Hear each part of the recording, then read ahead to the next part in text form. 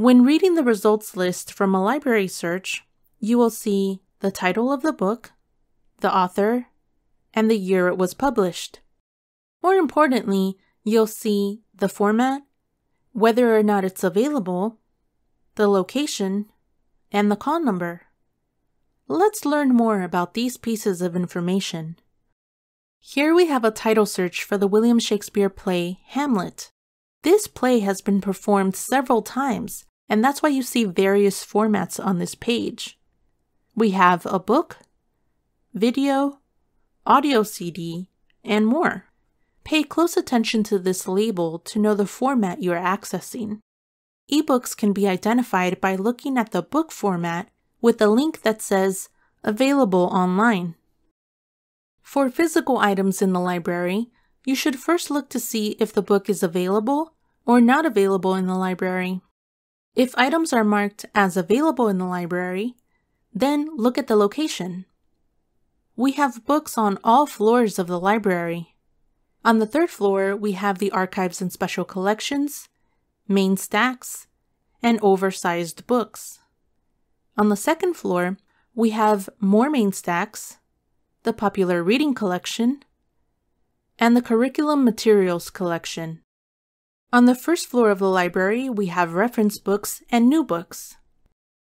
You can find this information on the library homepage under General Info and Building Directory.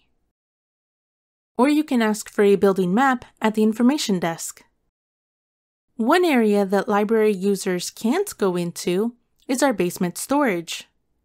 For these items, you will need to request that we bring up the item by clicking this request link and filling out the form. Although anyone can use this request link to have any book pulled from the library shelves. You will also receive an email when the item is ready, which is typically in 2 hours. And you can pick up the item at the circulation desk. Aside from knowing which floor the item is on and its general location, you will need something more specific that points to the individual book. That's what call numbers are for. Think of a call number as the address of that book, and these addresses are ordered alphabetically and numerically. Let's look at an example. If I was looking for this book, Hamlet by William Shakespeare, then I would first check that the item is designated as available. Then I would look at the location, which is the main stacks. I know that books in the main stacks are on 2 floors, so I'll use the building directory on the library website to see how the main stacks are split.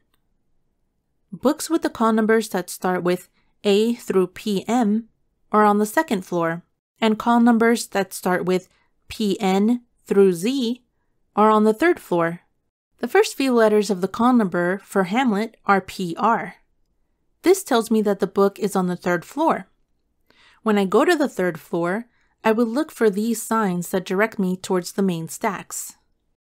At the stacks, there are signs to show which books are located within that stack of books.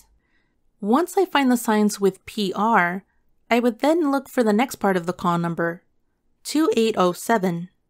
The sign shows that this book stack has books between PR 1896 and PR 2890.